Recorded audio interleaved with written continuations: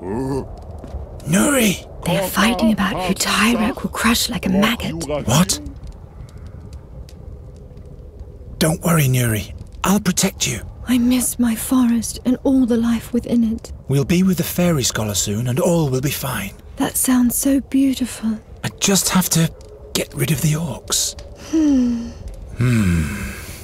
You still have me, Nuri.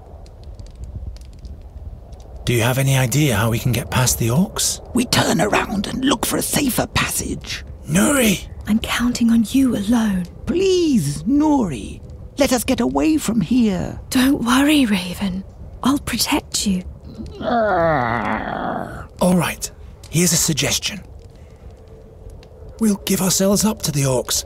Maybe they'll be open to negotiation. Negotiate with orcs? Pfft, what kind of greenhorn are you? All I hear them saying is blood. Does anyone have any poison?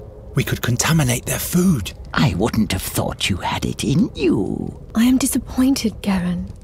Orcs are creatures of this world just like everyone else. No, I meant... I'll forget it. I'm sorry, but I've run out of ideas. And that's why we should leave right now. Don't be hard on yourself, Garen. Maybe those fighting orcs over there will tell us something. You understand what the Black Furs are talking about? Those two don't like each other, and the third one is always laughing. Anything important that could help us? Wait a minute. It's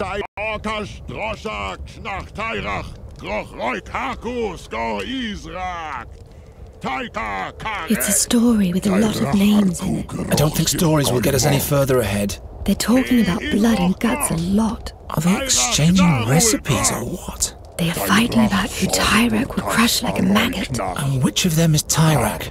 That's their blood god. The big loud one is impatient. He's eager to receive a sign from Tyrak. Otherwise he'll start the dance himself. So they're waiting for a sign. Interesting. Let's listen in on the orcs some more. Okay.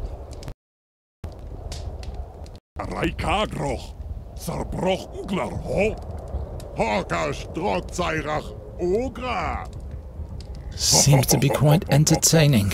They laugh about a human's bone. Disgusting. I hope they aren't cooking the fairy scholar. No.